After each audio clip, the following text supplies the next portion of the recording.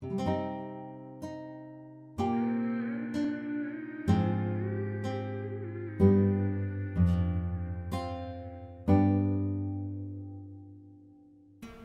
magic evil? I wanted to address some frequently asked questions or points that are brought up against magic. You have two main groups that consider magic as evil. You have Christians, mostly King James, and I understand there may be Christians who understand white magic, but you have these Christians that view magic as evil or demonic. Then you have this new category of people that is more broad. It's not a group, but a variety of different people who are aware of the cabal and global elite, and they look at them and see that they practice similar philosophies, so the conclusion is that, oh, well, magic must be evil and wrong because the cabal have these same practices. These are the main people who have this perspective that magic is something evil instead of some natural process.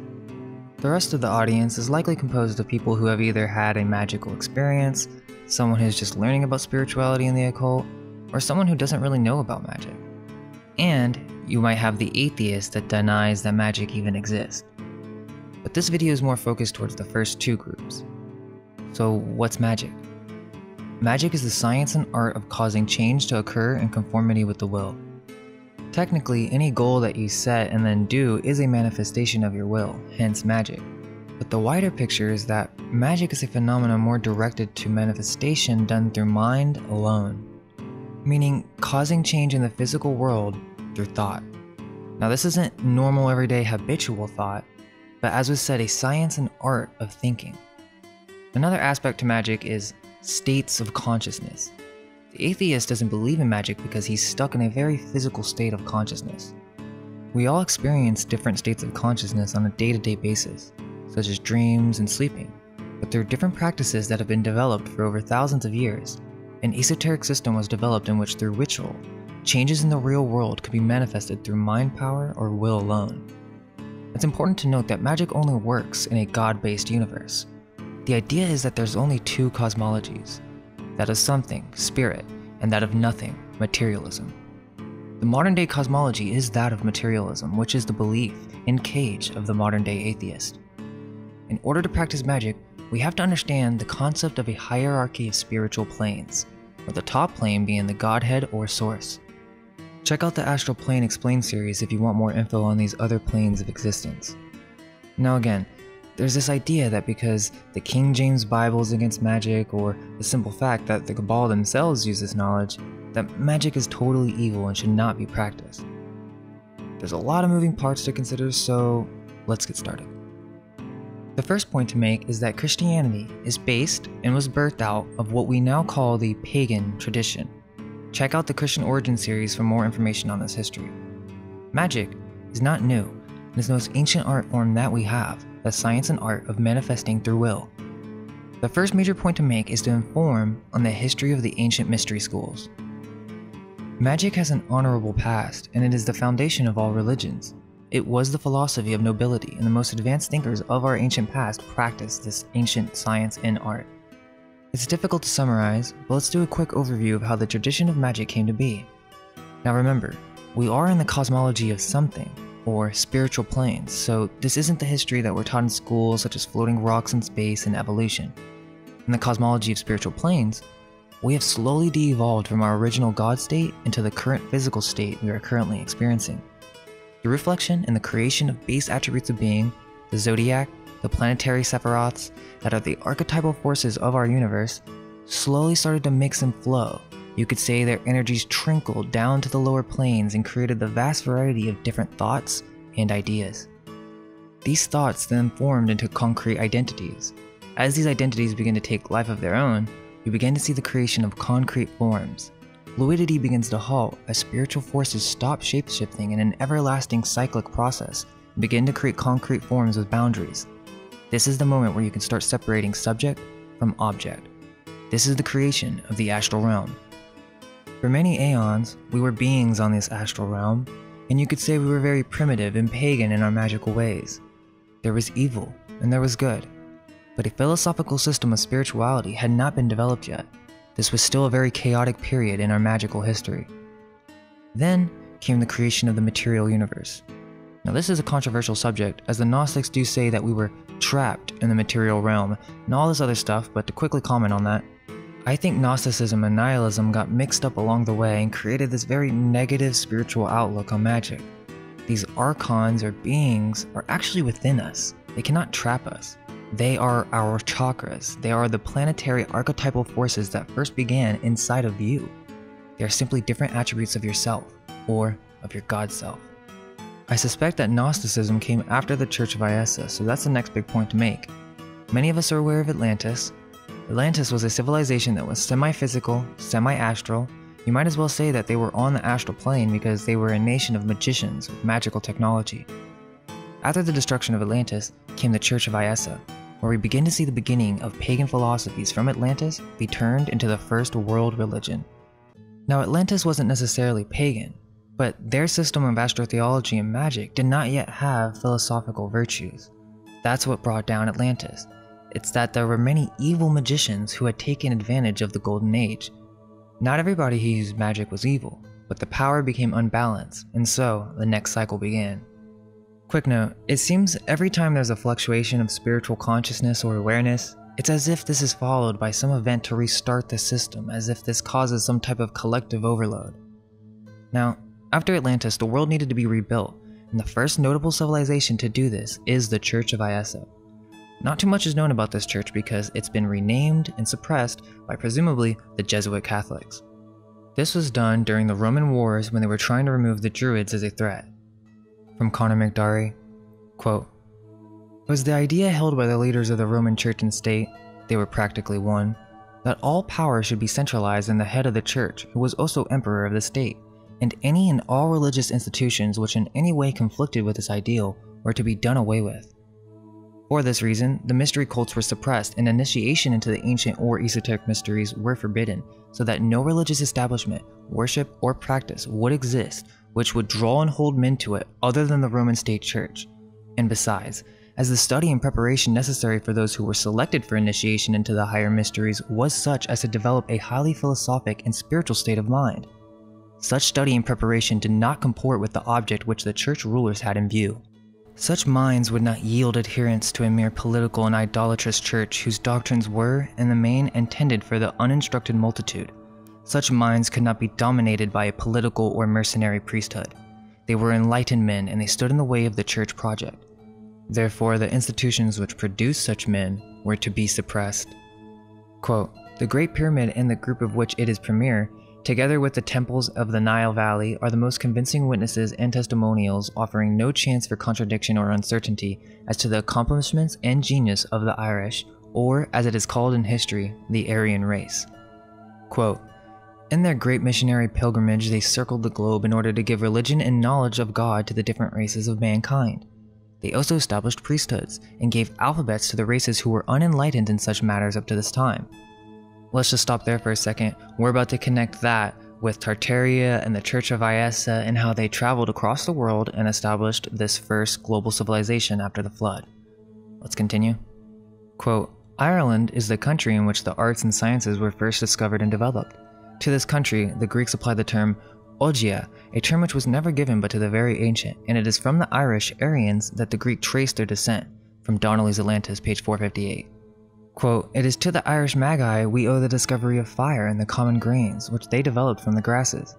They were the first people to practice agriculture. They invented the common tools of workmanship, which have come down to us practically unchanged from those ancient times." There were other civilizations that were creating contributions after the flood. It wasn't just the Church of Iessa. However, they're the first ones to notice because they are responsible for re-educating the entire world after the flood in what we now call the Bible.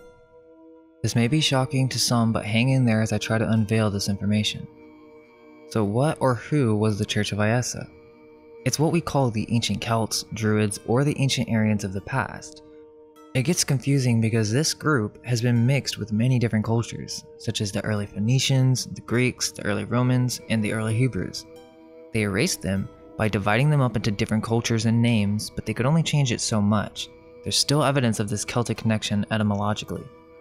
Now, historians will tell you that this group came from the east, from Mongolia, but this is to cover the history of Atlantis. There was a migration from west to east after the flood. One of the clues are the many maps that show the vast amount of architecture and cities all over the area that we now call Tartaria. In Tartaria Explained Part 1, we talked about how Tartar is Gaelic and it means thief, but it also means confusion. Maybe they were given that name on purpose? And this is the best part. In this old Gaelic etymological book, it says the word Tartar is often accounted for by the story of an Irish soldier who in some eastern battle called out that he had caught a Tartar. Eastern battle? Could this be the massive architectures and civilizations that we see in the east in these old maps? After Atlantis, a group of survivors landed in Ireland. At this time, the Black Fomorians were inhabiting Ireland. I have more info on this on the Secret Black History videos. There was a big war, and this is repeated in the legends of the Tuatha Dé Danann and others. But over time, this civilization, the ones that we hear in fairy tales and whatnot, is actually not that long ago. Maybe 500 to 600 years ago? It's hard to tackle that all at once, but I can explain that as we go along. Now this group, as soon as they succeeded, colonized Ireland, Britain, and Spain, and began to move to the east. In the past, these lands were all owned by the ancient Druids, and at one point, these land masses used to actually be merged together, but that's another story. The Druids went all the way to Russia and China and created a global empire. This culture at this point was no longer Irish or Celtic. This is now a global civilization, and we're at the 400, 300 year ago point now. Many different sects and cultures were developed from this church, creating the variety that we see today. When we present Tartaria, because I get people commenting all the time saying Tartarians are a very specific culture, well, we're not necessarily talking about that. We're talking about the white giant remains that can be found all around the world, similar myths and cultures that talk about red-haired giants that came and brought advanced civilization with them. Even the native Indians in America have legends about giants who possess electrical technology 300 to 500 years ago. So then why say Tartaria? It's really about semantics. We're talking about the last global civilization, the ones responsible for all the similarity in architectures around the world, the ones who passed spirituality and religion after the fall of Atlantis into the New World, and they had cities and architectures in South, North America, Cambodia, China, Turkey, Iran, and it goes on and on. That's why you see the blue eyes in many of these cultures around the world, including similar dances and cultural references. They're just slightly varied based on the location. And don't get me wrong, some cultures are drastically different, but how can you explain the coincidence of similar archetypal and religious themes from around the world? There was one system. This is what we refer to as Tartaria, an advanced global civilization that was erased from history in the past 500 years basically. It has nothing to do with the Tartars specifically. I've mentioned this in other videos. Now let's get into what were the mystery schools. There are two factors. You have the mystery schools after the Church of Ayesa was destroyed and taken over by the Jesuit Church, and they created these mystery schools sort of as a refuge for occultists in developing these abilities in secret. Okay, then you have the mystery schools that were during the Church of Ayesa. Now remember, the Church of Ayesa is not modern day Christianity, but it is its foundation. They didn't see magic as evil, but as a tool for spiritual enlightenment. I'm sure they had regulations for people who had any intention to use magic for evil. Which brings me to my next point, which is the concept of witches, Satan, and magic specifically being associated with evil came from the Jesuit Church themselves, or the Cabal. They purposely created this view on magic in order to confuse us from our own power that lies within. And I'm sure there's many of you right now that are still denying the existence of an earlier Bible or the Church of Ayesa, but let's take a look at some of the forgeries created by the church and the inconsistencies that are pushed in the modern day. Now, this is pretty lengthy, a lot to cover just for one single video or even a single book. Quote, "As I have shown by citations that forgeries were committed, I shall prove by explanations that our Bible is an Irish book of pre-Roman times and an out-and-out theft without acknowledgement from the Irish Church of Ayesa. Any competent person who knows the Irish language cannot fail to recognize it." Quote, "Our present version of the Bible then is an authorized adaptation from the original Irish scriptures with alterations and additions made from time to time by Roman and British churchmen in secrecy as they deemed it necessary and advisable to do so." Quote, "The following agreement in the writings under the names of Matthew, Mark, and Luke regarding the impression made upon the people by the teachings of Jesus is an example which shows plainly the work of forging priests. It would be impossible for such agreement to have occurred in the original writings of any three men writing individually and independently on any subject whatsoever. But in fabrication from the older works and collaborating, The priest-scribe simply blundered and made each of the three witnesses write down and repeat the same identical expression in copy as to how Jesus impressed the people. Here is the forged testimony. Matthew says, "They were astonished at his doctrine." Mark says, "They were astonished at his doctrine." Luke says, "They were astonished at his doctrine." Quote, "Many authors and critics have commented upon and pointed out the inaccuracies and inconsistencies of the scriptures, and many of them have stated their firm belief that they were copied from older books. But none of them could obtain a clue beyond a surmise which was far from the truth, and none of them was able to produce the real facts which was necessary to convince." Quote, "They found so many flaws in it, which the jugglers did not cover up, that it kept the question open until the solution was found. The true source has escaped discovery until now. At least, it has never been disclosed to the knowledge of mankind as a whole. The Irish scriptures were altered and adapted to the scheme of the church in order to make the fable of Iessa a historical and geographical fact. Names from the scriptures were given to the places in Syria during its occupation by the Crusaders to bear this out. It also suited the purpose of British statecraft to obscure and suppress all evidence of the greatness and culture of the Irish nation, than whom no people in the world's history have reached greater heights both spiritually and intellectually, nor have suffered greater injustice at the hands of priestly impostors or political oppressors." Quote, "The men who were engaged in executing this literary fraud committed as well as the audacious crime of completely effacing all evidence of credit due to the Irish nation for the most brilliant and glorious service to civilization and human enlightenment. It almost passes belief that a fraud so stupendous could escape so long without discovery. But when we consider the thoroughness and extent to which the plot was carried out, and the magnitude of the forces which were employed in the work, it's not so much to be wondered at. Forces such as the Roman Empire, with its world power, then the Roman Catholic Church, and the British Kingdom, with propaganda systemically spread abroad in order to create a false impression of everything pertaining to the past history of Ireland and her people. These are the forces which have perpetrated and profited by this great fraud. The deception is still continued, and the secret jealously guarded by both the Roman Church and Britain from the world at large, but more particularly from the Irish people who have suffered so much from those two adverse forces. The men who executed this plot were acting jointly in the interest of both Rome and Britain. Even to this day, the British government does not encourage, even if it will allow, excavations or investigations to be made about the Hill of Tara in Ireland." Let's just stop there for a second. There's a lot to read, but he gives a couple more examples of the usage of Irish symbols being used in the Bible. I'll try to add a couple more.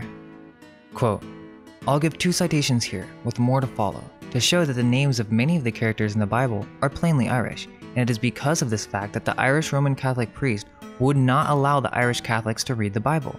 They were told not to read it, that it was not a sufficient rule of faith.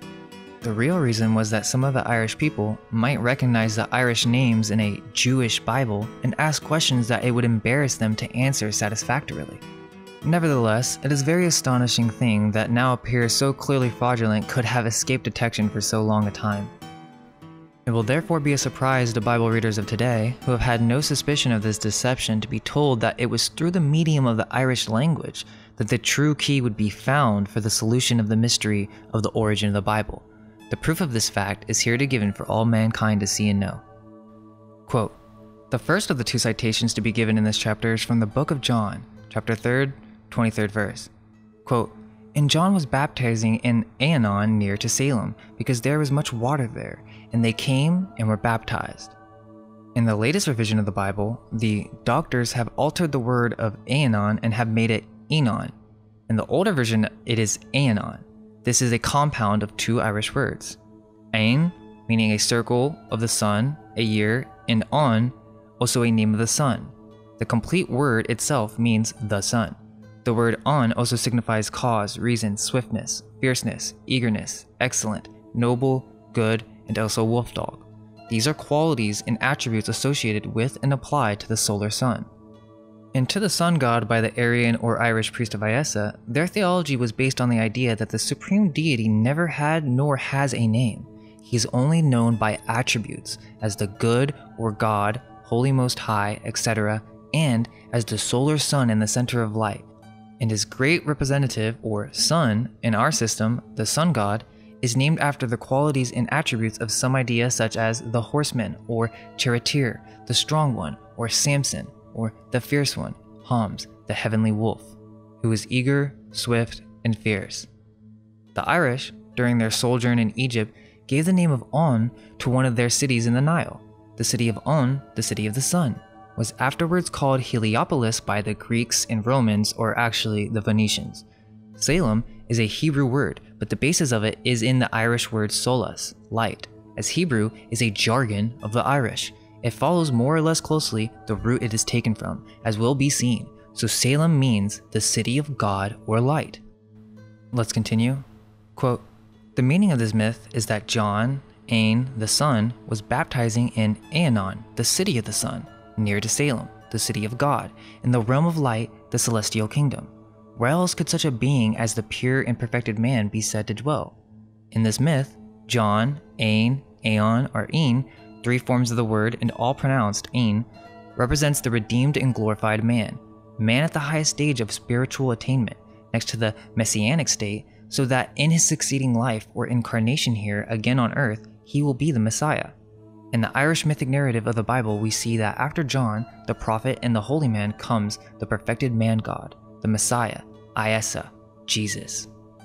Quote, "This is an example of the esoteric truth and wisdom which lies hidden beneath the veil of the scriptural allegory as formulated by those inspired Irish adepts, and though they have been denied the credit of authorship through a thieves' compact of silence, their wisdom and their works still exist in both the Bible and the Great Pyramid of Iesa." Like I said, there's definitely more to go over, but this is a pretty big claim to cover in a single video. There's a lot to look at. But most of the confusion lies in that when the Jesuits took over the church, they added 1,000 years to our history, renamed many ancient historians, forged manuscripts, and changed the dating of everything to give this illusion that Rome was in power for 1,000 years longer than it really was. So the major point to take from this is that in the last 1,000 years, there was a major global civilization that made architectures around the world, and they didn't fall until about 200 to 300 years ago, maybe even more recent. A second cataclysm happened, not the flood, but something that caused this civilization to be destroyed. Then, the Jesuit Catholic Church came in, took this knowledge, rewrote history, converted the system to their own system, and left out any ability for someone to gain this power through their own accord. They must reach God through the church. It wasn't like this in the Church of Iesa. Okay, so now we move on to King James. So supposedly he had a vision or whatever and was destined to create this English translation. This is still the same Jesuit system, but converted into a more Shakespearean presentation. Now there are multiple things to address. The first is the extreme likelihood, if not fact, that Francis Bacon was the main editor of the King James Bible. Notice how I didn't say create the Bible. I got a lot of comments on the Christian Origins series saying, oh, the Bible's far older than King James or Francis Bacon. Obviously, I'm stating that not only was he the main editor for the Bible, but was also Shakespeare. Francis was also the writer of the New Atlantis, where he imagined a technocratic, scientifically run society. He was an occultist that hid secret Rosicrucian symbols within the Bible.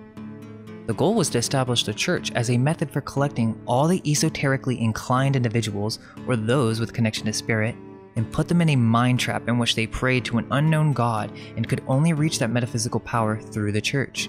They took the philosophy and virtues of ancient knowledge and integrated it into a powerful ritual of spiritual tyranny. Now let's slow down there. That doesn't mean there isn't truth in the Bible, and that also doesn't mean that Jesus or a Jesus-type figure didn't exist, okay? So let's bring up the Church of Iesa again. Remember, this was the original church. These old Tartarian churches from around the world are from these people. They were not originally designed to be praying centers where demons would suck your spiritual energy, but they were originally designed as sacred geometrical healing centers that would charge the aether body of man. There's also this idea that they used these churches as spiritual transport systems in which they could rematerialize their bodies in different locations. I've talked about how this society didn't eat meat and or food at all, since all these cities do not have proper sewer systems in their founding. The reason is because this civilization was on a different wave of spiritual consciousness and technology.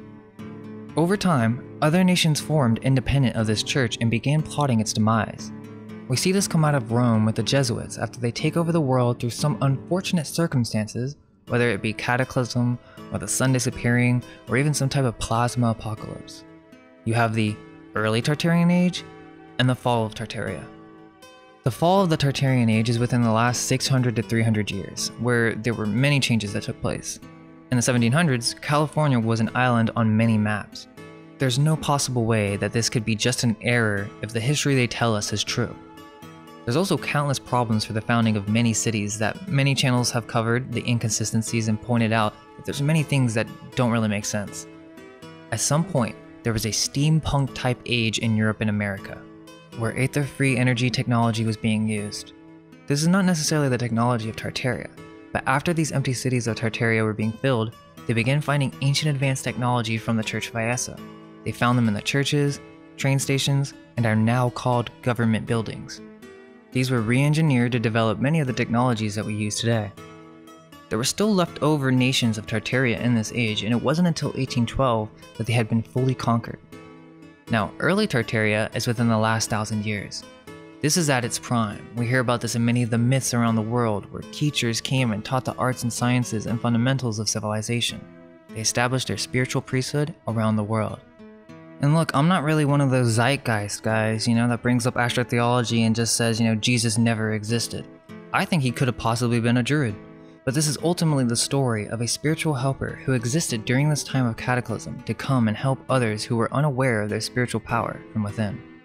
Fomenko, which if you haven't heard of his work, suggests a completely different chronology than our modern timeline. He suggests that the dates for the Old Testament are actually of a much more recent time, and it is the New Testament that is actually of a more ancient origin. Maybe it's possible that Francis Bacon and other Jesuit occultists of the New World decided to create the Bible in such a cryptic and spiritually influencing spell that would ban humans from using magic or pursuing spiritual enlightenment for themselves. Maybe they thought that this was the best way to protect humanity from another cataclysm. As I mentioned with Francis Bacon's book, The New Atlantis, they wanted to create a scientifically run society or tyranny that will be the New Atlantis. It won't fall and fail like the last one. Was that the goal?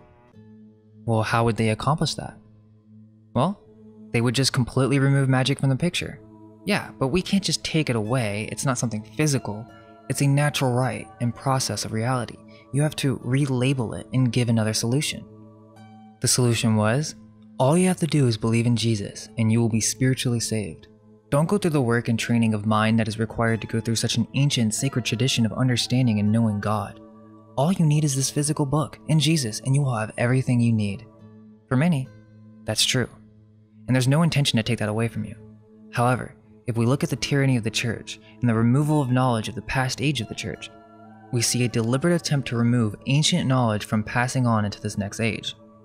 The ancient knowledge is the perception of the world, it's the cosmology of the past. They needed to remove this concept that God is actually within man. This is the foundation for how the original church had practiced their philosophy, and it was not seen as blasphemous at all. Many advanced intellectual minds were created from this ancient philosophy of spiritual planes, and faculties resulted from their practice. Modern examples of magic include Satanism, which has nothing to do with the ancient tradition. They just have radicalized a compressed and oversimplified version of magic for evil and sometimes simply for cultural influence.